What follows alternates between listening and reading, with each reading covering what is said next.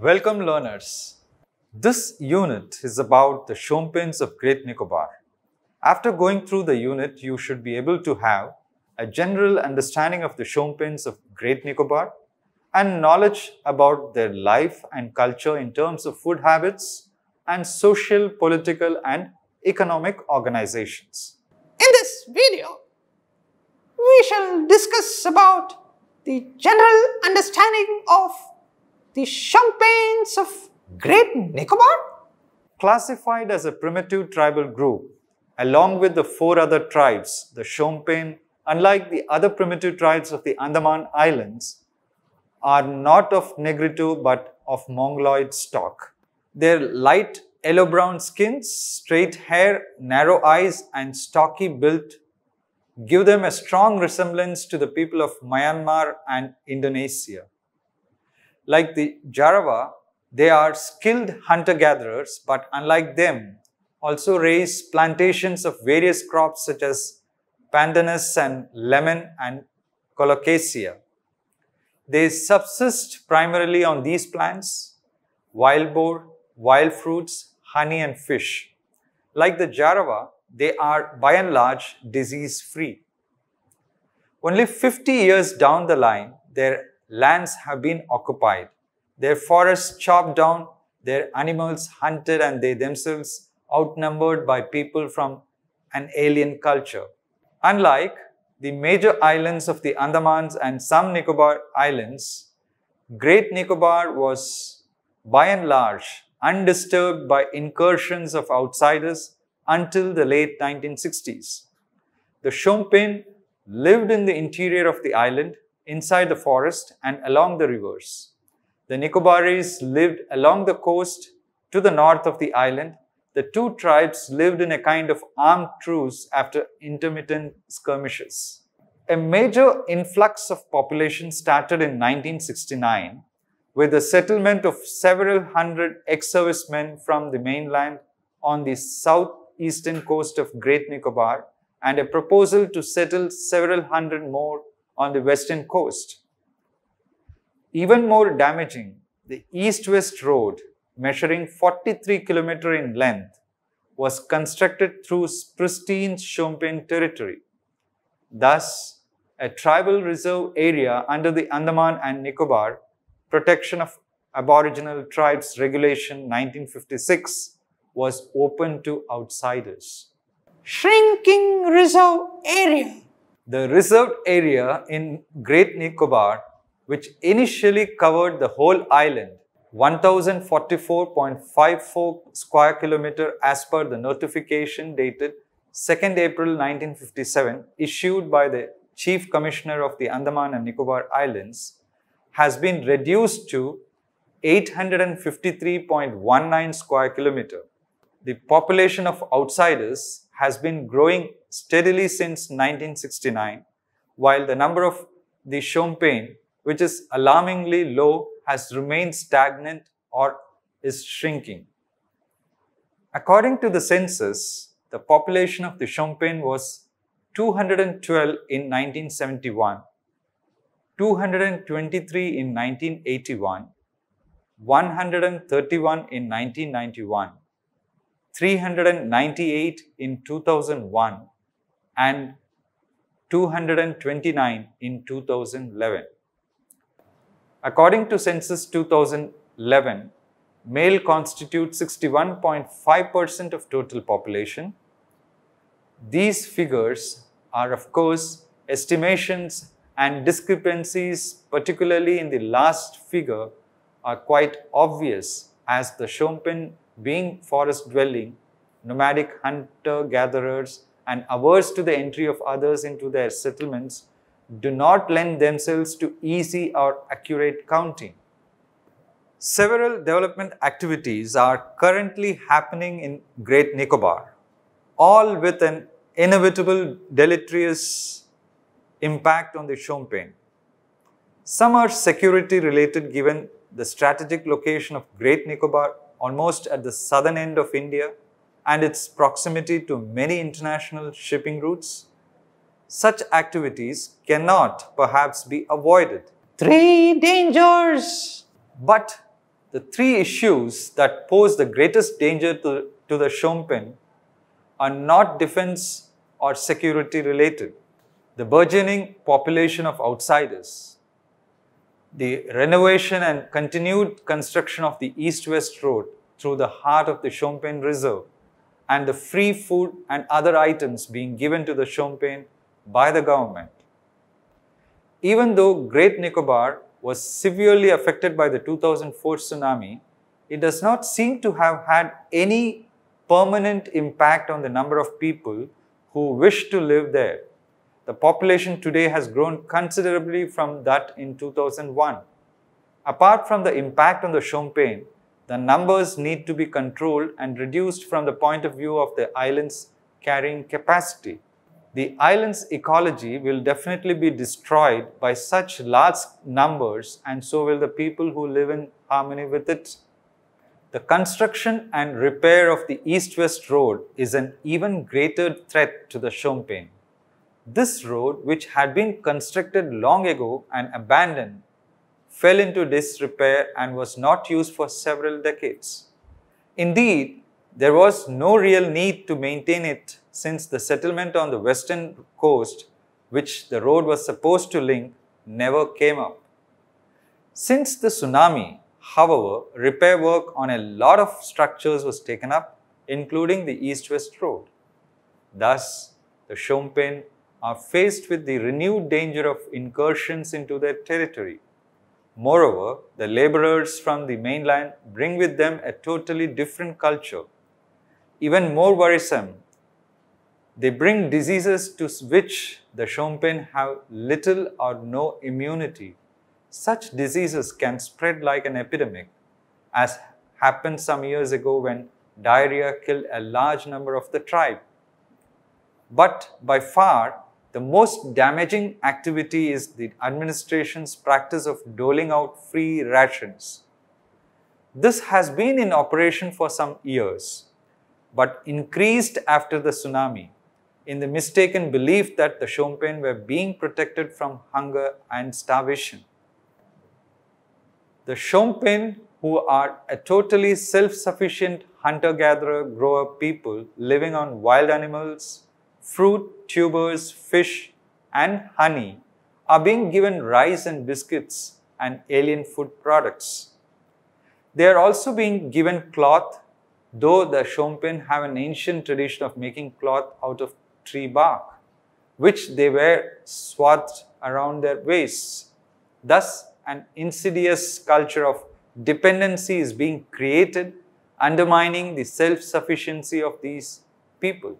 Specialized handling? The issues of the tribes of the Andaman and Nicobar Islands are so different from that of other tribes that it calls for extremely sensitive and specialized handling. Unfortunately, most senior officials in the Andamans and Nicobar come to the islands from the mainland for a brief period and do not have a clue about the approach required for these rare heritage tribes.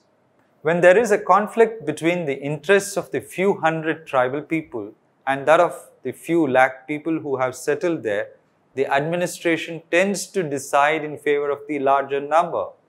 Though such decisions might have a direct and extremely adverse impact on the primitive tribal groups, such officials also resist any kind of sensitization. Unless the administration wakes up to the fact that they have a very uncommon and precious commodity in the form of these heritage primitive tribes, one that needs extremely delicate and sensitive handling, it is more than likely that these few hundred people will in due course disappear. Background information of Shompens. Shompens are one of the most primitive tribes of the Andaman and Nicobar Islands and constitute 1/6 of its total population. The Shompen tribe is one of the dwindling Mongoloid aborigines, and presently it is an ethnic oddity. It is a forest-dwelling tribe inhabiting the Great Nicobar Island, which constitutes the home of Shompens.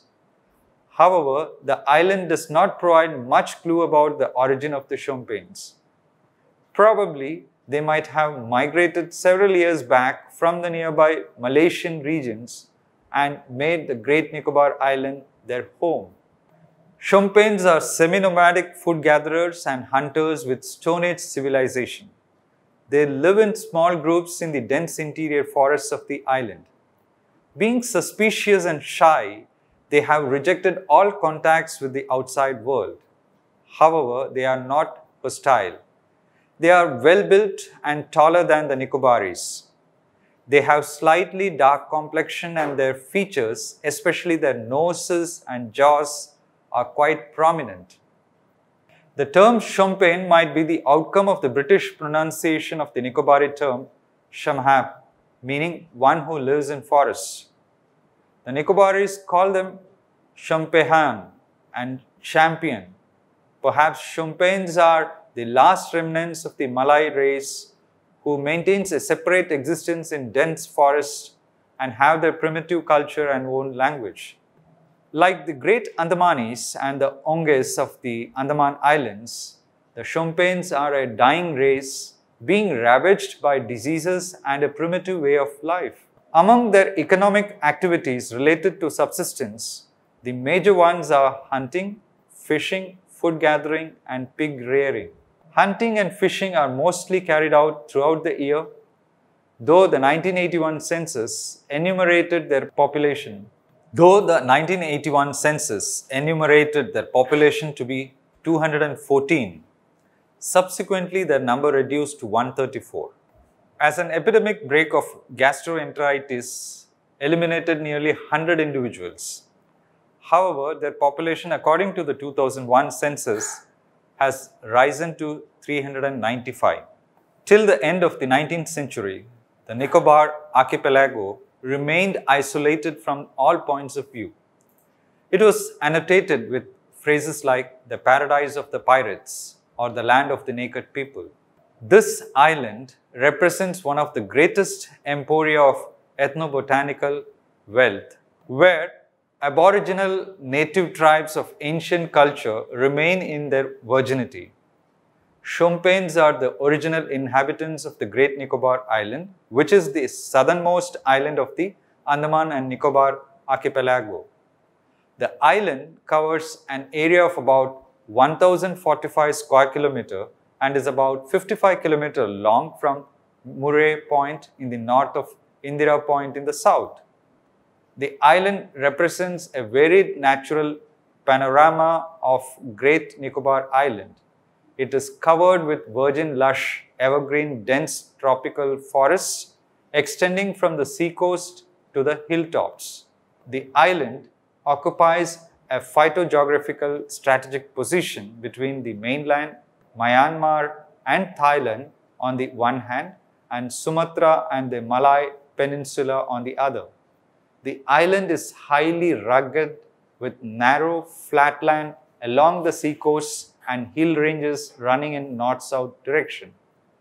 5 perennial rivers, Alexandra, Dogmer, Amrit Kaur, Jubilee and Galatia, with their tributaries constitute the main drainage system of the island. The soils of the island are loose in texture, poor in drainage and low in moisture retaining capacity. The climate is that of the humid tropics with temperature ranging from 22 degrees centigrade to 32 degrees centigrade with mean relative humidity of about 82%. Annual rainfall in the northern part of island is 3,800 millimeters, while in south it is about 3,000 mm. April is the hottest month of the year.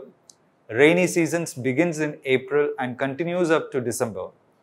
January to March have more or less dry weather. The island is subjected to gales and cyclonic winds blowing west to east and east to west. The Shompens were the sole occupants of the Great Nicobar Island until the arrival of the settlers. They are entirely dependent on forest resources and sea products for all their needs. In the present work, ethnobotanical aspects pertaining to food, medicine, shelter, hunting, and canoe making are presented. The Shompens are found to depend on rhizomes, bulbs, tubers, roots, and fruits of wild plants present in the surrounding forests. Animal-based diet of the Shompens included several kinds of fishes, turtles, lobsters, prawns, mussels, octopus, wild pigs, eggs of megapod birds, and wood insects. The men generally go out for fishing, hunting, food gathering, and honey collection. The Shompens like hunting wild pigs in the forests of Great Nicobar Island. They also hunt monkeys, crocodiles, frogs, snakes, birds, and lizards. Their fishing and hunting are of the most primitive type. They use harpoons made of pointed iron rods for fishing and hunting turtles and crocodiles. For hunting wild pigs, monitor lizards, snakes, and monkeys, they use spears and hatchets. The food collected becomes the property of the whole community, and the women usually prepare food for the men. Fruits of pandanus, leram, jones form the staple food. The Shompens use several wild plants for treating various physical ailments. Methods of application are simple, as in most cases, the Shompens simply chew a particular plant either raw or at times it is pounded and applied externally. Plant decoction is also used. However, no attention is given to the quantity of plant parts used in the prescription. The Shompens build temporary huts propped on stilts 2 to 6 meters above the ground. Inside the huts, crude mats made from pandanus and cane strips are used, and leaves of Lea grandifolia curls serve as bed sheets, while a piece of bamboo is often used as pillow. The Shompens prepare indigenous dugouts or canoes called horis, which are of two types. Small canoes having carrying capacity of 2 or 3 persons are used for crossing creeks and rivers. Big canoes having carrying capacity of 2 to 7 persons are used for transportation and fishing in the sea. These canoes, which vary in size from 6 to 10 feet, are generally fixed with an outrigger for balance and move using paddles. The Shompens appear to be an intermediate group between the Andamanis, hunter and food gatherers, and the Nicobaris, gardeners and herders, as they combine their food gathering and hunting habits with some gardening and herding as well. The Shompens generally live in places close to a drinking water source and where abundant pandanus fruits are available, which form their staple food. The Indian region, with its innumerable tribes and ethnic groups, offers ample scope for ethnobotanical studies. The Andaman and Nicobar Islands are the abode of hunter-gatherer nomadic tribes leading a contented life with limited forest resources. The Nicobaris live closer to the coast and are sea-dependent, while the Shompens are forest dwellers. Thus, their lifestyles blend harmoniously with nature and they are considered as eco-friendly people. The Shompens, like many other tribes, suffer from various ailments like malaria, microfilaria, elephantiasis, and other fatal diseases.